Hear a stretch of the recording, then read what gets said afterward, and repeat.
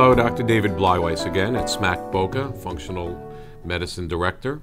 The other thing I wanted to talk about was to explain in a little bit more detail about leaky gut.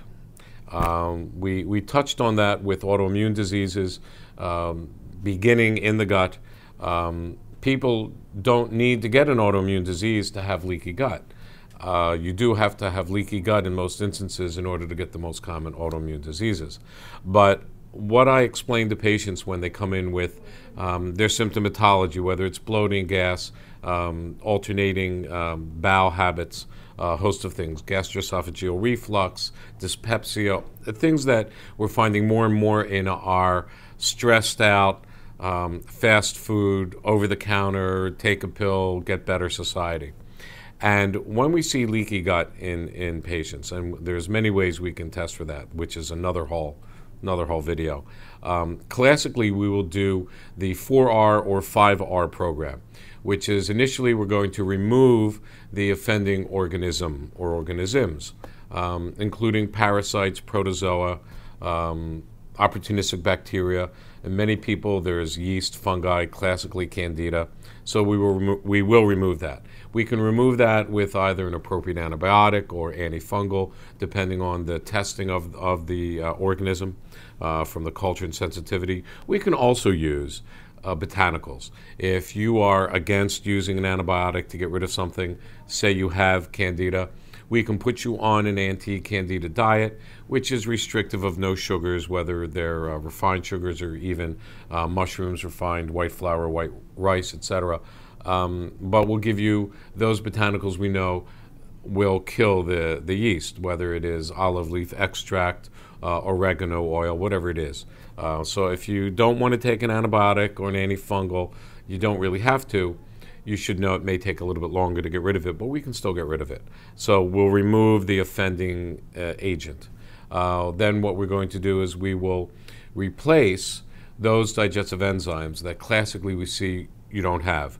Sometimes it is due to your taking Prilosec or Nexium or some purple pill or other proton pump inhibitor or H2 blocker like Tagamet, Zantac. And you don't begin the digestive process because you don't have the hydrochloric acid to do so. So we will replace the digestive enzymes. It may be betaine, pepsin, hydrochloric acid. It may be pancreatic digestive enzymes. But the second R is to replace those digestive enzymes that we all need in order for your GI tract to work. Third thing, the third R is reinoculate. What are we reinoculating you with? Probiotics. Antibiotic against life, probiotic for life. When you have a bowel that's not working well, it's dysbiotic, like dysfunctional. So we give you a mixed probiotic, not just one. Interesting moment here. People will say, aren't all probiotics the same? Here I got one from the store. And I'll say, well, it's not sufficient that it's a probiotic. Dogs or canines. If you want to go into the jungle and hunt lions, you can go with a Rhodesian Ridgeback dog. Or you can take another dog, Chihuahua, but that dog's not going to hunt. It's going to be the Rhodesian Ridgeback. So it's not enough that you have a probiotic. You want the right probiotics. You want a mixture. You want a minimum of 20 to 50 billion colony-forming units at the time that you're taking it. It's one of those things you have to read the bottles. You don't want to see at time of manufacture. Manufacture could have been months ago. What about when you take it? You want it at the time that you take it. If you can get mixed probiotic, those names you may recognize: Lactobacillus acidophilus, Bifidobacter infantis.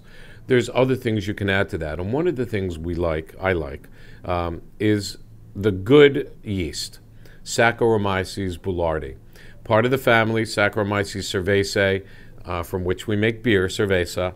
Saccharomyces boulardii not only allows the probiotic to maintain itself, to stick in your gut, but also raises certain levels of immunoglobulin that we need in our gut, serum immunoglobulin A. So we've now removed, replaced, reinoculated, and now we want to repair the lining of the gut. And you repair the lining of the gut multiple ways. I like to do it with a medical food shake, your choice, chocolate, vanilla, chai tea, that you can take twice a day. And we'll have in it glutamine, which is the main energy source for the gut, as well as curcumin, which is a massive anti-inflammatory, and we'll add fish oils. And eventually, over a period of a week or so, you'll begin to see healing of the lining of the gut. You do turn over the interior lining of the gut about every 5 days or so, so that if you are healing it and you're not eating the foods that you shouldn't eat and you're taking your probiotics, classically, most people who come in with gastrointestinal complaints won't have those same complaints within a few weeks.